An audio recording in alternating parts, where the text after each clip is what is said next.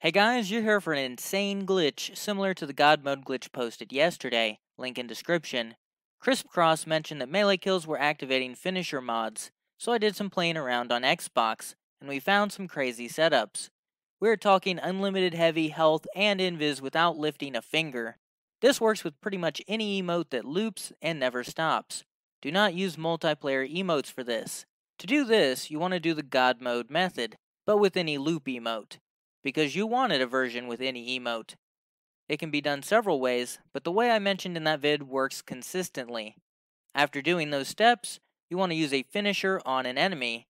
That enemy may or may not die, but you know if it works because you will not do a finisher animation. That means if you get any melee kill now, it will activate any finisher mod you have equipped.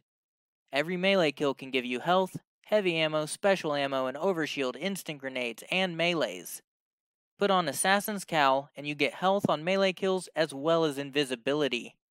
Now change your heavy. Any weapon can now have max ammo. Sword swings and even Tesseract drop heavy on kills. But the craziest happens to be the colony. Every colony kill counts as a finisher kill. That means you get health and invis from Assassin's Cowl, and on top of that, you get your finisher mod effect. They all seem to work, and they cost no super to activate. So combine with heavy ammo finisher, and you can have an unlimited supply of ammo, health regen, and invisibility with a colony of destroyers. This is literally game breaking. If you can use heavy finisher on enemies or rally flags, you can do this glitch on the hunter. This could make for some crazy raids. This also works with the God Mode Mechanics version, which requires the card shuffle emote.